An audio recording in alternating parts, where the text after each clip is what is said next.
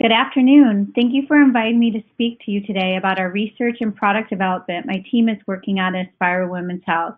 I am Dr. Lesley Northrop, the Chief Scientific Officer at Aspire Women's Health, and I'm a trained molecular biologist and a clinical molecular geneticist.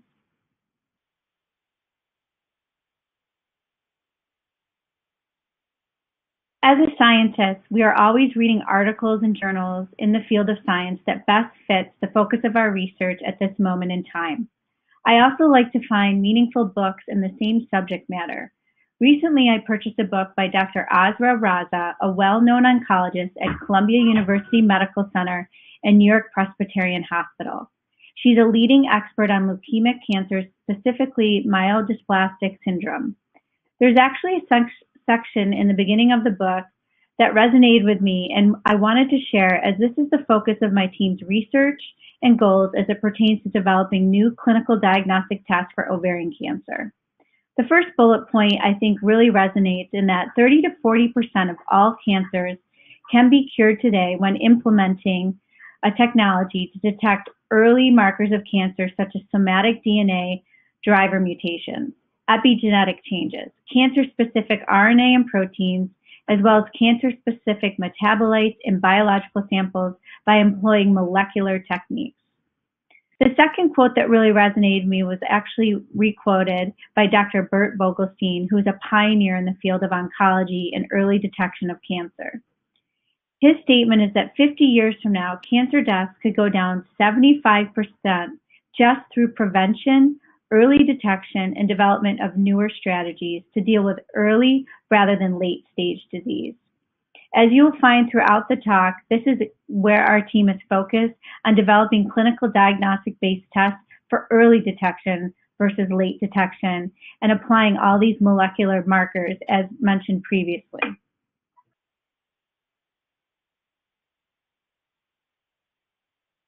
So today, this is our reality.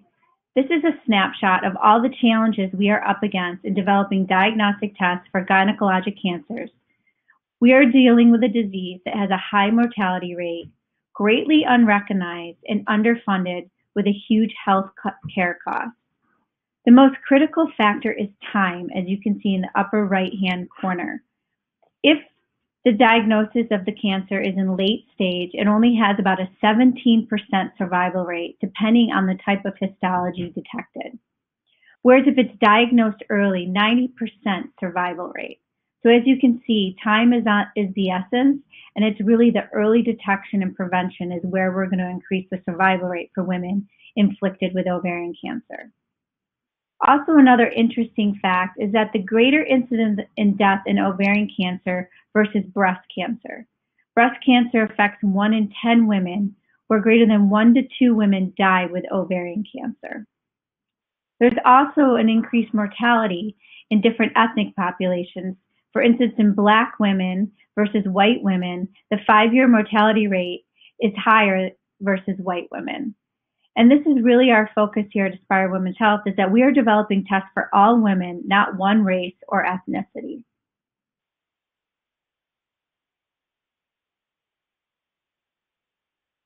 So the reason that most women are detected in late stage is because of the current tools used today to detect, let alone diagnose ovarian cancer is inadequate.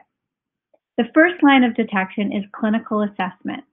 In the pelvic cavity, an adnexal mass must be large enough to visualize by transvaginal ultrasound and is subjective based on the clinician's interpretation of morphology characteristics. Adnexal masses are a common clinical finding and may present symptomatically or incidentally. The majority of them are benign, and most can be confidently characterized by ultrasound. However, there is a small percentage of those that present as borderline tumors or invasive cancers. Ultrasound is the first-line imaging modality, allowing the characterization of most adnexal masses, but not all.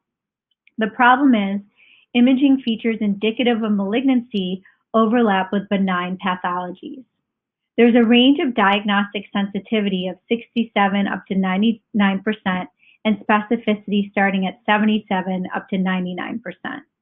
With these varying ranges, subjective interpretation, it requires an on-visit with an expensive medical assessment, sometimes no access to care, multiple women go undetected for too long. The second line of detection is blood tumor markers. The most readily used biomarker is CA-125. It's been around for 40 years. It has a poor performance and it's best at detecting late-stage cancers and only one histology, epithelial ovarian cancers, with sensitivities ranging between 61 to 90%, while specificity between 35 and 91%. The third line of detection is tissue analysis. This is the only true diagnostic, which requires an invasive surgery, full removal of the annexal mass with pathology assessment. You cannot biopsy an annexal mass as it would increase rupture risk, and if a malignant mass, would increase spread. Currently, clinicians utilize all three of these technologies to determine if a woman is at risk of ovarian cancer.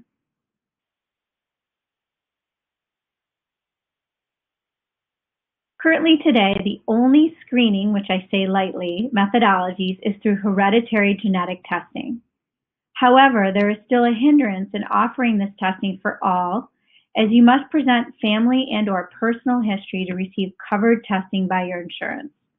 If all women were offered genetic testing, we could mitigate risk early and let women know to increase their screening capabilities. BRCA being the most prevalent known and most well-studied gene, as its associated risk with breast cancer first, then ovarian cancer.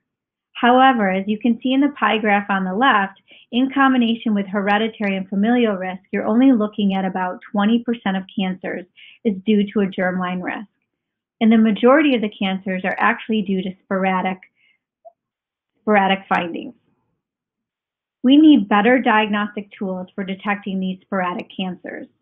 If you walk through the BRCA stats on the right and you look closely, 1 in 75 is a lifetime risk of ovarian cancer in the general population if you're carrying a germline variant for the BRCA gene.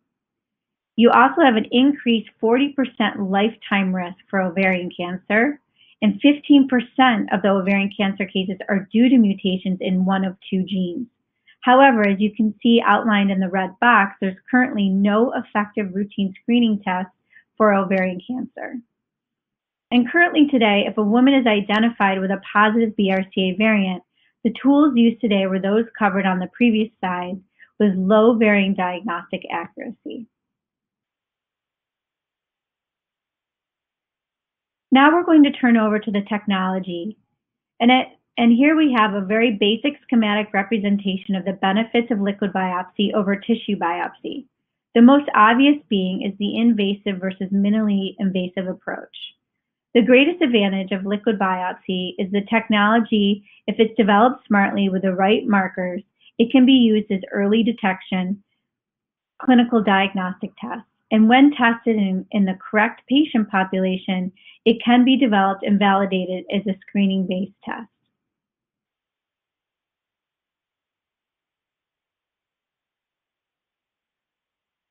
However, with early detection, there is tremendous benefits, but also poses several challenges. Let's first review the benefits. Number one, it has potential to remove invasive tissue biopsy in the future. It provides a very safe and non-invasive alternative with a simple blood draw. Number two, early detection is key. Mortality rate can be reduced by 90% in ovarian cancer, which is a huge unmet need in this patient population. Number three, it allows to build upon the population level screening data collected to further refine the screening methods to identify high-risk women due to germline variants. However, with everything in life, benefits always comes with challenges. Currently, in gynecologic cancer, there is no other screening test apart from the Pap smear for cervical cancer. In other gyn cancers, specifically ovarian cancer, we are starting from the beginning. This is novelty and a new age development in developing tests that can be an early diagnostic tool. Specific to early detection, the amount of various analytes such as microRNA, cell tumor DNA, and proteins, which I'll go into further, have such a low fraction of quantities or signals that no single analyte shows high enough performance in detection, and hence, their integration is highly recommended, which possesses its own technical and logistical issues, such as integration framework, larger blood draw due to multiple experiments, etc. Third, due to the small fractions of detecting signal or amount of analytes, the biochemistry and detection pipelines have to be highly sensitive and highly accurate in order to remove false negatives. And overall, there's a lot of development that is required in developing a liquid biopsy-based test. However, we don't let that deter us from getting to our goal of developing a test for early detection of ovarian cancer. So for instance, here's a nice example, another schematic showing you differences in liquid biopsy targets. There are multiple biological targets and analytes that can be used for these purposes, such as cell tumor cells, immune cells, proteins, cell-free RNA, DNA, and exosomes. These 6 different targets that can be measured and quantified for different biological functions. It's very heterogeneous, and so their integration of their expression and signal possesses another technical problem. There are approaches being developed, and we will discuss these in the next few slides. This is a heavy slide, and I really just want to go over the information here from a high level and review a key main points. First is that the small percentage of cell-free DNA is made up of cell tumor DNA. There's very early promise in measuring cell tumor DNA as a diagnostic therapeutic liquid biopsy detection test, lung cancer being the most promising to date with the EGFR gene that has therapeutic targets. Most prevalent detection is currently in late-stage cancer detection. How can we leverage this technology to work for us in early-stage detection? Well, there's things that we need to that are required in developing a test of this nature. One is it requires ultra-sensitive methodologies at a very low percent of tumor allelic fraction. It requires specific cell-free DNA concentration to detect early-stage cancers. There's issues that can arise because of random fragmentation. It can affect the targeted enrichment of your libraries of the genes in which you want to assess. For example, PCR primer artifacts, which can compete with true variant detection. Your panel targets, it's critical on the efficiency and diagnostic accuracy on what you include in your panel in the liquid biopsy detection. This lies with limitations in developing a pan-cancer test, whereas if you're limited on your target content when targeting multiple tissue types versus one tissue type of cancer, this arises where it increases the economics of your test for clinical diagnostics, as well as limits the amount of targets that you can have in your panel.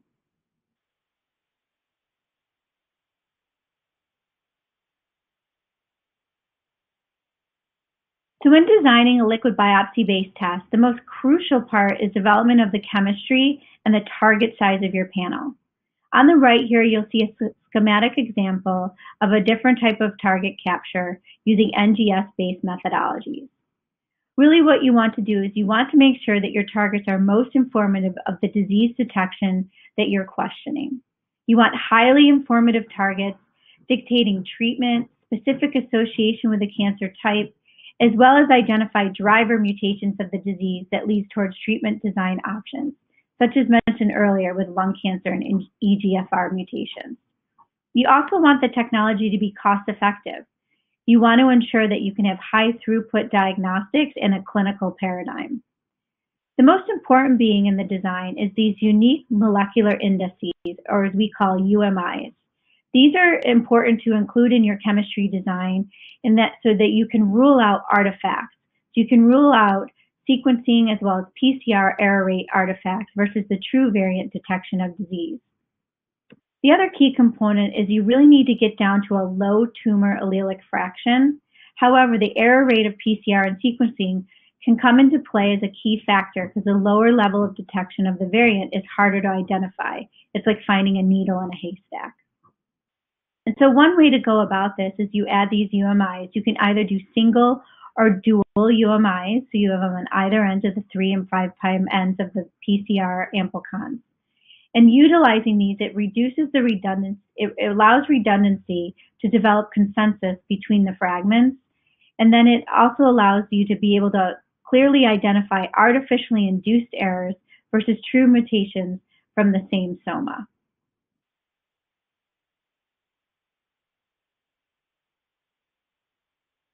The second key component to consider is the bioinformatics pipeline. For example, here is a high-level overview of the bioinformatics pipeline that is industry standard in NGS germline variant analysis. This is a rather simplified pipeline, and there's a lot of other steps that go in between each component. However, there are three main pillars. You have your primary, your secondary, and tertiary analysis. The primary includes the library that's loaded on the sequencer and demultiplexing of the indices with multiple quality control checks. Once this is done, it goes into secondary analysis.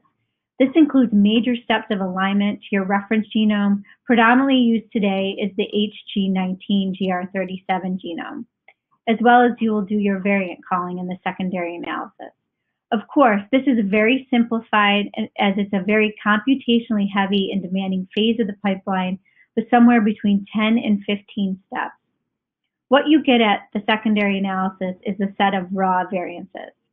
You then apply these raw variances into your tertiary analysis, is where you start to filter and do the annotation and identification against well-utilized, characterized data sets from third parties, such as Nomad, to really classify the variant annotation as well as it's been observed in affected populations to determine if not it's a pathogenic variant.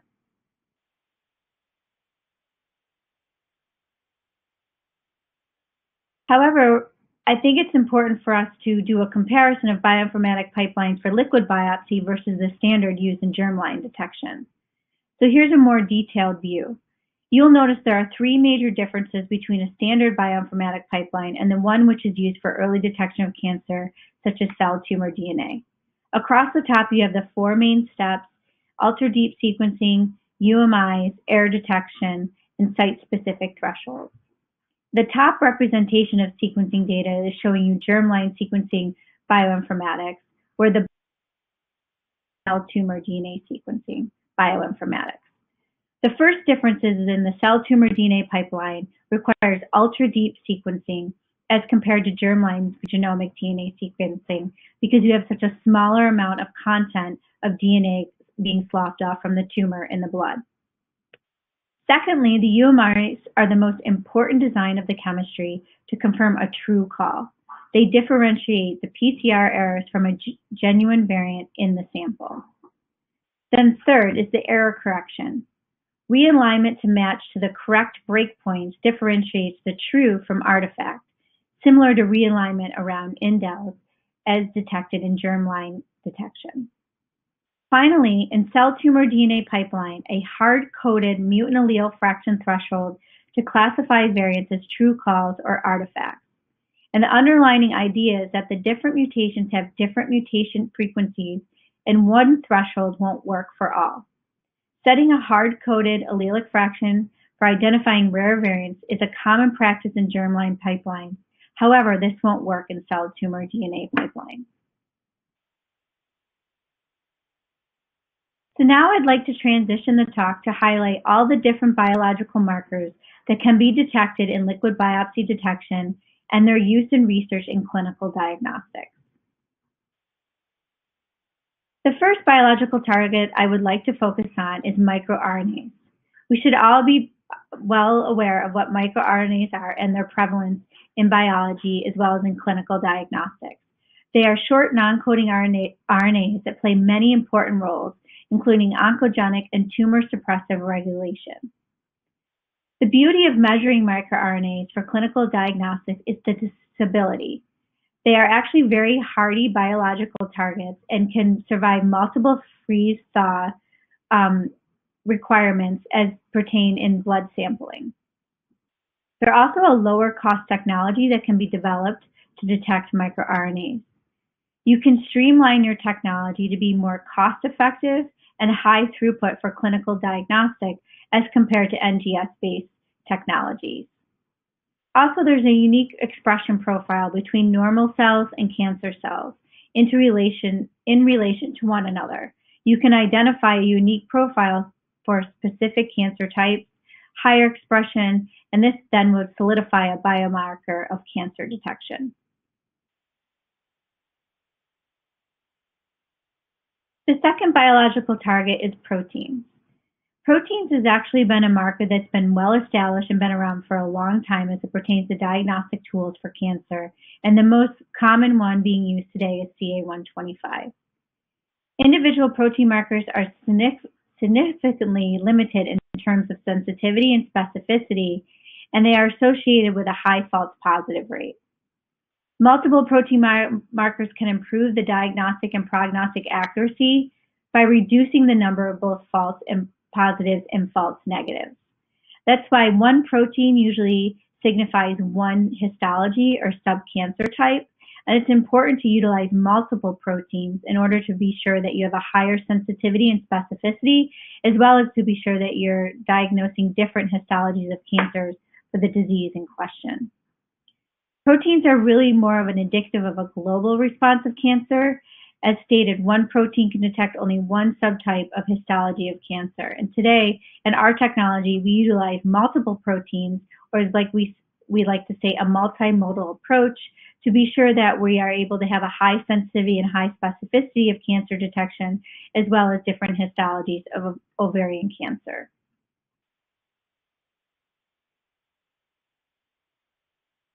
So as you can see, there's a need for multiple biomarkers. As stated earlier, no single analyte has a diagnostic sensitivity for gynecologic cancer detection. And in order to be a diagnostic-based test, the rule of thumb is it has to be greater than 95% sensitivity and 95% specificity. If you want a well-screening-based test, the rule of thumb is that you want around a 99% specificity in the general healthy controlled population. A multiplex of biomarkers increases this precision and accuracy of cancer detection in the blood. Also, it requires an enriched machine learning AI algorithm approach to be able to parse out these complex relationships between the markers and weight them in a way so that we can show significance of disease detection from non-disease states. Here's a nice example of a proposed framework for integrating multiple analytes and their quantities, fraction, and scores to increase the detection of performance with their sources, analytes, and features that could be used. So for example, in the first stream, it's important that we could take in clinical data, which includes the patient's personal information. It could be symptomology, family history, different hormone levels, their race and ethnicity. Then also looking at multiple proteins. Like we stated earlier, a single protein is not weighted high enough on diagnostic accuracy. So utilizing multiple proteins, which can create a risk score to better stratify risk of disease. Can also look at gene panels, look at the germline, look at individuals who are carriers of variants in the germline, and how can that be also combined with risk of other multiple modalities to ensure a diagnostic-based test, as well as microRNAs, as we touched upon earlier, and metabolites. And by utilizing all of these different analyte targets and perform a priority feature selection to identify which of these biomarkers are most powerful in classifying disease. You can rank them based on most to least significant. We can perform standard machine learning steps like building the model, training, and testing to finally classify the sample as having cancer or benign risk. In the next slide, I will discuss a more specific machine learning approach. And these are the applications that we are currently using to date in developing our clinical diagnostics-based tests. So here's a primary example of a machine learning algorithm for disease risk and diagnosis that we're utilizing in our laboratory. We're focusing on clinical diagnostic development, on building machine learning algorithms that use protein biomarkers, concentrations to determine early ovarian cancer risk, paired with clinical assessment. We're currently exploring other biomarkers, as mentioned earlier, such as microRNA expression levels, genes, and we're also looking into exosome detection to be able to improve our early detection of ovarian cancer, risk assessment, and move towards a more diagnostic device. Currently, our most promising risk assessment algorithm uses deep neural networks to stratify protein biomarker concentrations into a high and low risk of malignancy in patients that present with an adnexal mass. Aspira is collecting specimens from massless patients with asymptomatic patients, healthy controls, and general population to improve our machine learning algorithms and the specific aim of improving early-stage ovarian cancer detection.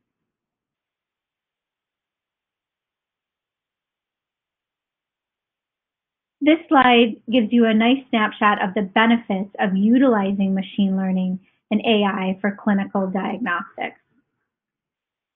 As you can see, there's a nice representation on the left here showing you the complexities that's utilized in machine learning and neural networks that can better recognize patterns in a more higher dimensional space. Each one of these dimensions can be weighted on their significance and can be parsed out on whether or not they can be utilized as a true marker of detection of disease versus normal. These patterns among the levels of many biomarkers such as microRNA, genomic targets, etc., can be utilized in this machine learning algorithm. And we can utilize this to better patient evaluation than a clinical assessment alone. In using AI machine learning, we can use it to develop novel techniques and to solve for women's diseases early rather than late. And to close, this is really where we're going as an institution, is we really want to come up with technology that is simple, ease of use, has lower economics, and we can target all of these multiple markers in one sampling. And the future is exosomes in clinical diagnostics. Currently, exosomes are being utilized in therapeutic approaches, primarily in drug delivery methods. There are complexities still today in purifying exosomes for clinical diagnostic use, and the technology is still being developed for this purpose. However, in the meantime, we're working on early development on how best to utilize these secretory vessels that house all the targets that we want to measure for cancer detection, as discussed previously, such as proteins, microRNA, RNA, interleukins, etc. And the beauty of this is it would allow us one blood sample, one vesicle, and one test to target one diagnosis, starting with ovarian cancer. So I would like to thank my team for all of their hard work and preparation for this talk today. As you can see, I have an enriched team of scientists from bioinformatics, R&D, data science, as well as a clinical team.